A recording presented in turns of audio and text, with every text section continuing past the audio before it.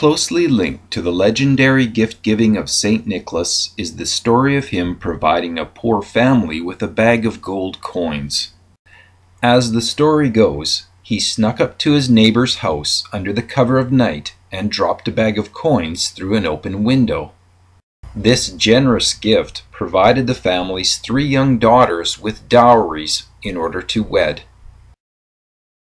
When the identity of the gift-giver was revealed, the story likely spread along a popular trade route where Nicholas lived, a portion of southern Turkey once known as Lycia. Nicholas lived until about 350 AD, and those who trusted him in life, in fact, worshipped him after he died. One reason for this was the creation of patron saints, or spiritual protectors, who virtually replaced the roles of Roman gods. In keeping with this new doctrine, when Nicholas died and became a saint, he was selected to play the roles of several gods, in particular Neptune and Saturn. Neptune was the god of the sea, protector of sailors and all sea travelers. Saturn was the grandfather of the gods, protector of agriculture, justice, and time itself. In the afterlife, Nicholas then became very busy, saving stranded sea travelers or watching over the growing crops of Roman citizens. There is also a correlation between the gift-giving practices of a god called Odin, known among ancient German tribes in the Netherlands, with those of St. Nicholas. This god rode across the night sky as a great hunter on an 8-legged horse named Sleipnir. Children were convinced they needed to assist in the hunt in some way, so they placed a treat for Sleipnir in their shoes by the fireplace, and in return, Odin would provide them with a small gift. In countries like France, Greece, Italy, Russia, the Netherlands, and many others, this tradition still continues. However, the treats are now left for St. Nicholas. This happens on December 6th, the day that Nicholas died and also entered into the afterlife.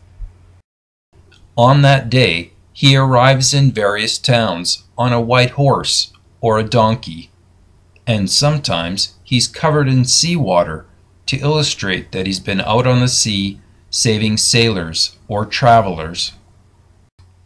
St. Nicholas, however, was not known to climb down chimneys until a book was written in America by Clement Moore in 1823. This book was later called "'Twas the Night Before Christmas," and it changed the way Christmas was celebrated in North America. Surprisingly, however, at that time, North Americans were accustomed to having St. Nicholas visit on New Year's Eve, not on the eve of December 25th. In America, support for St. Nicholas arriving on New Year's Eve was so strong that the title of Moore's book was changed to "'Twas the Night Before New Year's." That is, until Charles Dickens wrote A Christmas Carol in 1843, and afterwards Father Christmas in England, or Santa Claus in North America, began visiting on the eve of December 25th.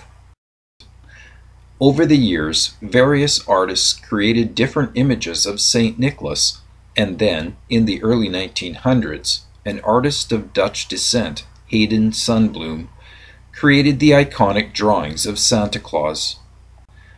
Sundblom was hired by the Coca-Cola Company in 1931, but well before that time, in North America, the image of St. Nicholas or Santa Claus was used to promote various businesses or the buying of certain gifts. In many parts of the world, however, this image of St. Nicholas is not accepted. As well, worldwide, celebrations on December 6th are even more popular than those of December 25th. It seems most North Americans are unaware of the St. Nicholas festival, or know that he is still a highly revered saint, still watching over sea travelers and growing crops. There are many churches or cathedrals in his name and pilgrimages in his honor. Recently, in England, Protestant churches have also begun Nicholas Fest, trying to express the real-life image of Saint Nicholas.